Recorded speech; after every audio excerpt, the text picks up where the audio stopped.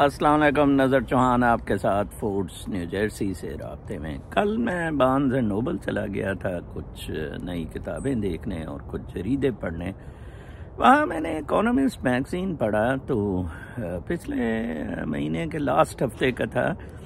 मैंने उसमें एक बनियन शख्स है जो डोमिनिक ज़िगलर उसका नाम है, डोमिनिक ज़िगलर, और वो लिखता है, एशियन कॉरेस्पोंडेंट हेड भी रहा है इकोनॉमिस्ट का, सिंगापुर हांगकांग बेस्ड रहा है, बीजिंग में भी रहा है, जापान में भी, वो टोक्यो, वो एशिया का एक्सपर्ट समझा जाता है। उसका बनियन के नाम से वो लिखता है, जैसे चौराहा या इस तरह के नाम होते हैं, वो बनियन ट्री से उसने लिया हुआ है एशिया का, और बड़े अपने आप को वो समझदार समझते हैं, ठीक है ना जी। लेकिन उसने वैसे पाकिस्तान के बारे में ठीक ही लिखा है। मुझे दुख तो बहुत हुआ और मैं बड़ा रंजीदा रहा काफ़ी देर वो आर्टिकल पढ़ के पाकिस्तान की शिकस्त पर। उसने लिखा है क्रिकेट एंड जियो पॉलिटिक्स। बहुत ज़बरदस्त आर्टिकल है, ज़रूर पढ़ें और अपने आप को ना चुल्ली पर पानी में नाक डुबो के ना फौत हो जाएं आप सारे। हॉस्पाइस वैसे मैंने किया है। Pakistan's relative decline has changed the bilateral relationship, contemptuous of its neighbors, and now globally minded India has downgraded it.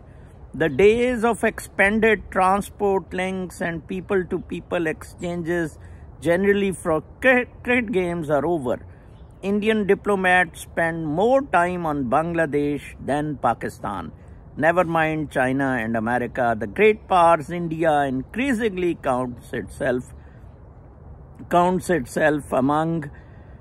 No one is thinking about Pakistan, says an official in Delhi. No one is thinking about Pakistan, save in one regard, India's fear of Pakistani terrorism. सिर्फ terrorism से है, उन्होंने border बंद किए हुए हैं कि इनके गंद को ढेरों को साइड पे रखे।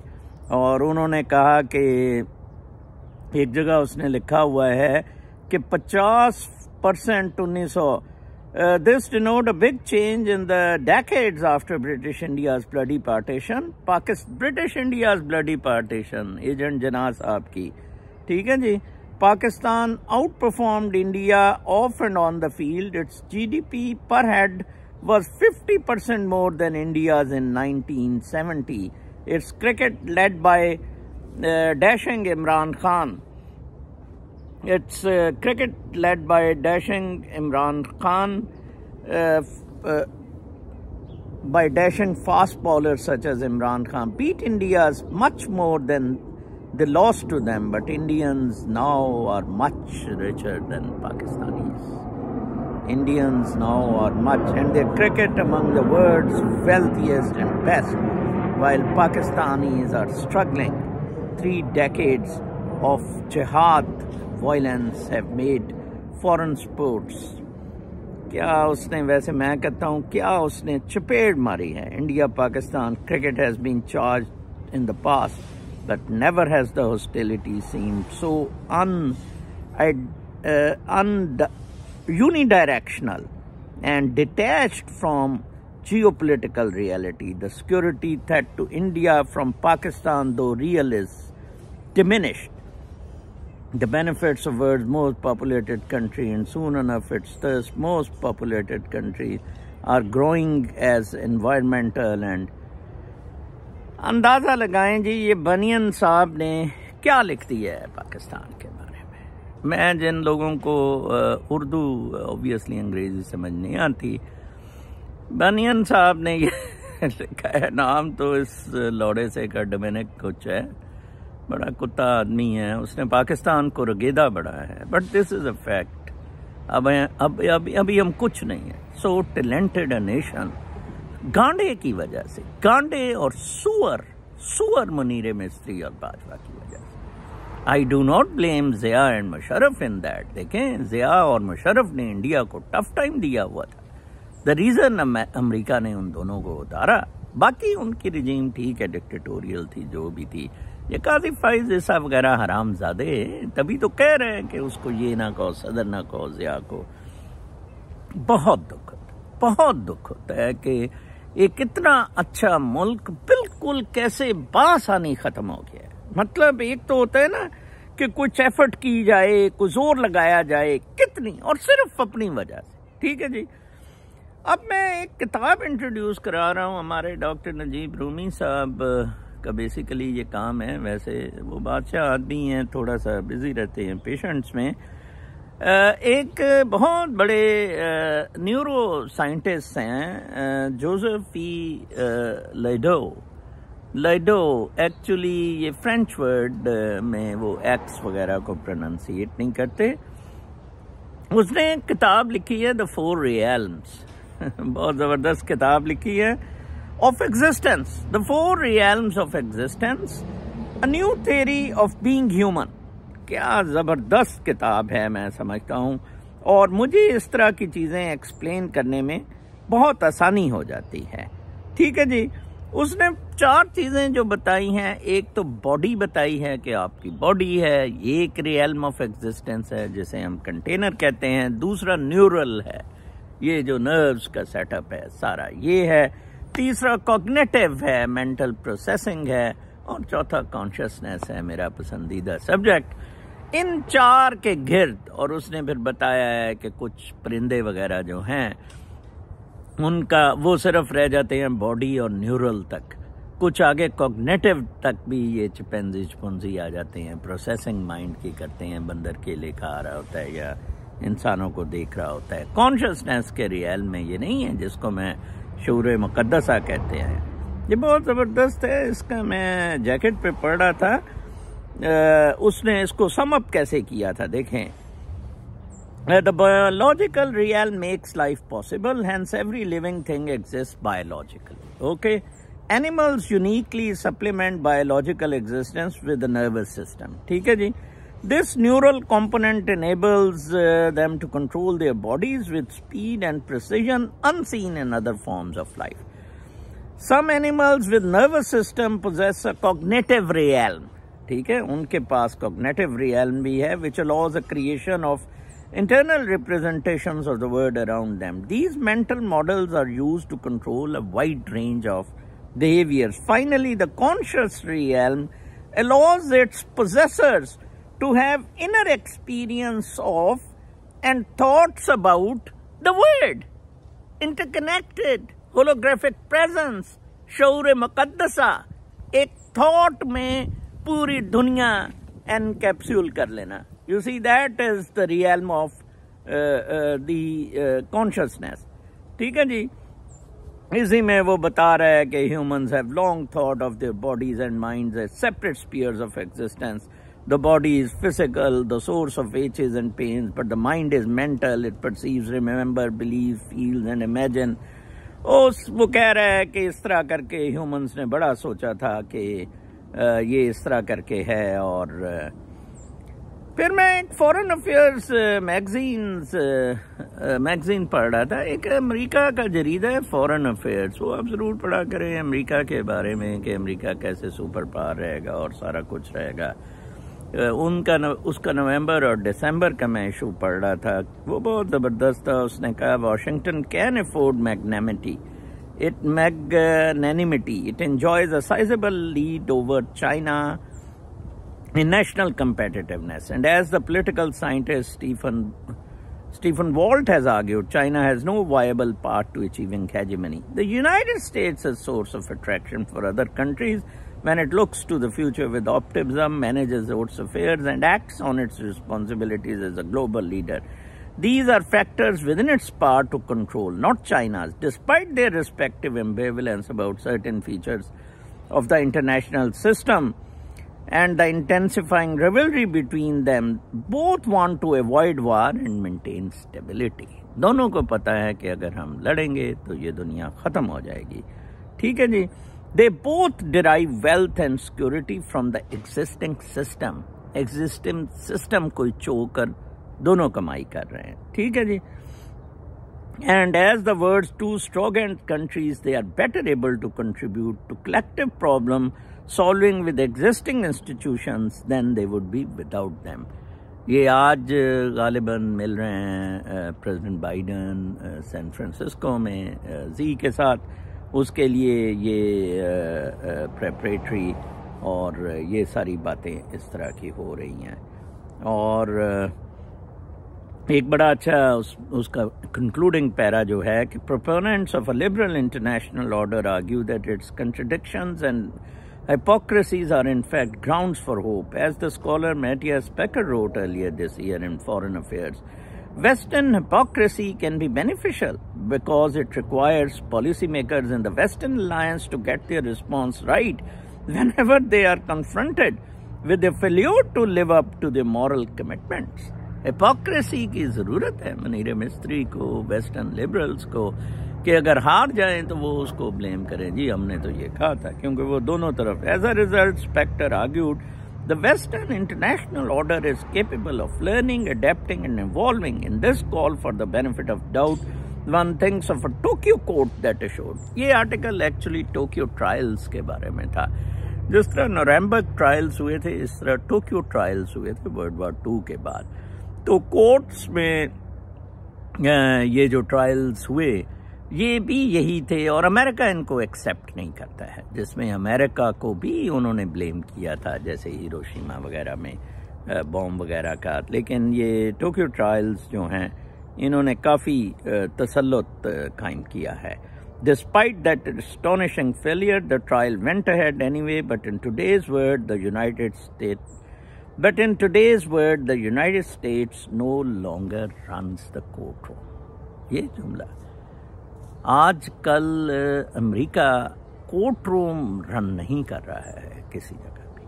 पाकिस्तान में कर रहे हैं, ये गांडे से जज सारे लगे हुए हैं, बहुत दुख होता है उससे। फिर कुछ मैं मज़ीद खबरें देख रहा था, एक बंदे ने कहा था brevity is important in exams to. उसने ये बहुत ज़बरदस्त क्लिप था, तो मैंने सोचा आपके साथ डिस्कस करूं। उसने कहा कि मुझे सवाल आया था वन स्मग स्टूडेंट को कि was Hegel a good philosopher. एक स्मग स्टूडेंट ने जवाब दिया yes. When the paper came back, the examiner had given it a high mark, but scribbled a comment in the margin. This was a good brief answer, but a better, briefer answer would have been no. क्या Hegel अच्छा philosopher था? तो उसने कहा अच्छा इंसान no. नफ़ी करी जाए, नेगेट करी जाए, गांडे के साथ लग के और मनीर मिस्त्री के साथ आप, ठीक है जी। एक बड़ा छोटा सा जवाब गुड था, उसने उस पे भी उसको बड़े नंबर दे दिए कि चलो ये किसी हद तक तो। अलजेब्रा एंड पिस्टल्स एक इकोनॉमिस्ट में आर्टिकल था कि किस तरह टीचर्स को अब बंदूकें दी जा रही हैं ताकि ये जिस तरह क्लासेस में शूट होते हैं तो उनका मुकाबला किया जाए कि वाइल्ड वेस्ट बनते जा रहे हैं। ये सॉल्ट लेक सिटी में स्कूल्स का बताया है कि कुछ स्कूलों में ट्रेनिंग दी जा रही है। मौन है ना उधर, वैसे बड़ी पीस की बात करते हैं, ठीक है। तो ये आप अजीब ही बात है। एक बड़ी अच्छी किताब निर्वाणा एक्सप्रेस इंडिया से आई है, योगियों के बारे में, बहुत दिलचस्प किताब है और मैं बड़ा हैरान होता हूँ। इस पे इकोनॉमिस्ट मैंने तबसरे तो बहुत अच्छे किए हैं। उन्होंने एक जगह आके वैसे गलत लिखा है कि India's analogue was Swami Vivekananda, a Hindu philosopher who electrified the first gathering of the world's Parliament of Religions in 1893, the United States में की थी, with the speeches preaching Hinduism's message of universal acceptance. Actually, through means of Hindus वो जा रहा था और कुछ कह रहे हैं उसको कत्ल कर दिया गया था। 40 उम्र में ही वो मेडिटेशन में नर्व्स फटने से वो फौत हो गया था।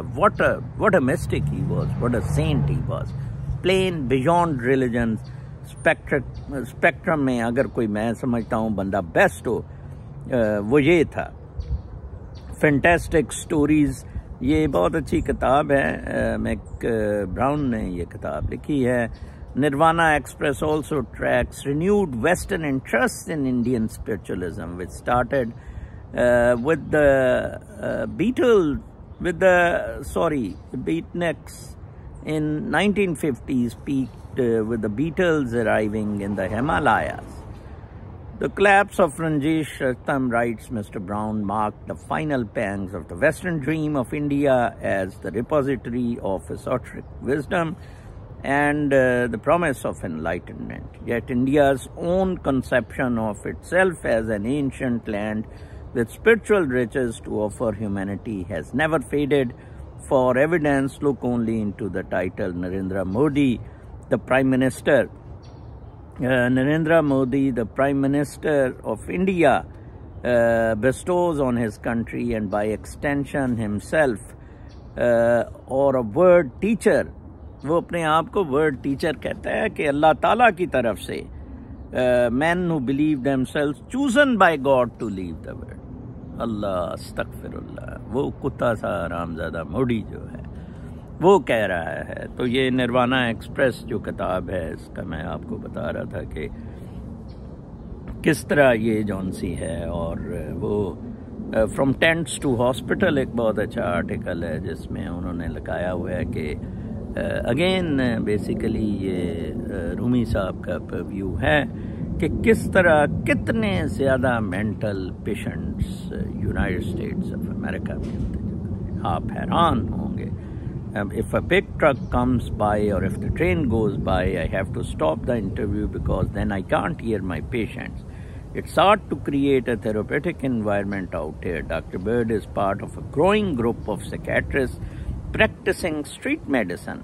Her teams frequent encampments around Oakland offering homeless people everything from regular checkups to treatment for mental illness and drug addiction. Homeless में जौन से है ना, this hazard combination of mental illness and the physical hardships, sleeping rough has increased the deaths in the big cities across the USA. 2200 के करीब homeless people जो हैं वो 2021 में फौत हुए हैं। और ये साला more of a quarter of homeless Californians, more than quarter of a corner, 25% से ज़्यादा homeless जो कैलिफोर्निया में हैं, recently surveyed by University of California in San Francisco, said that they had been hospitalized for mental illness. Mental illness के लिए वो 2/3 said they were currently struggling with a mental health condition ranging from anxiety to hallucinations. 1/3 respondents said they regularly use methamphetamine, which can causes psychosis akin to schizophrenia. Very sad really. दुनिया देखें जी, मैं आपको तकरीबन पूरी दुनिया की सैर करा दी है इसमें।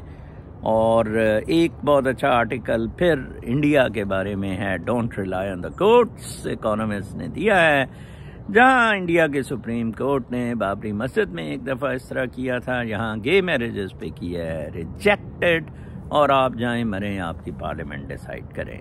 The mood in India's gay community was hopeful on October 17th as the Supreme Court in Delhi began to deliver its verdict on a raft of petitions asking it to allow same-sex couples to marry. Yet it soon became clear that the 5 judges would not recognize gay unions. Instead, decided with the government's view that changing the institution of marriage was a job for Parliament rather than the court. ठीक है जी। ये मैंने आपको ना जी आज सारी ख़बरें पढ़ के सुनाई हैं और दुनिया के बारे में आपको नक्शा खींच के दिया है और पाकिस्तान की पोजीशन भी इसमें बताई है। अब मुझे बिल्कुल मैं वसूख के साथ कह सकता हूँ, वसूख के साथ कि यस 0.2% कंट्रोल कर रहे हैं, और कंट्रोल करना बड़ा आसान है। मेरे जैसा आदमी is required, I can jump into 0.2%, but that is exploitation. ये सारे यूट्यूबर ये 0.2% वाले पाकिस्तानी हैं जो आपको कोई मूव नहीं कर सका। कोई, मैंने गालियों वाला किया था ना, गांडा है, नवाज शरीफ गांडा है, सुअर है, मुनीरा मिस्त्री सुअर है। नहीं, कोई नहीं बॉदर्ड हुआ। 50-60 हजार वो व्यूज ले गया। आप मर चुके हैं, हो चुके हैं। वो बनियन के आर्टिकल का मैं लिंक भेजूंगा, नीचे लिंक भेजूंगा। उसको पढ़ के चूल्हे पर पानी लेके नाक डुबो के फौत हो जाएं, ना पाकिस्तानी कहना बंद कर दें। टुआ मारा है बनियन ने कि वो जो हारे थे आप इंडिया से। बहुत ख्याल रखें, कल तक के लिए इजाजत, अल्लाह ने।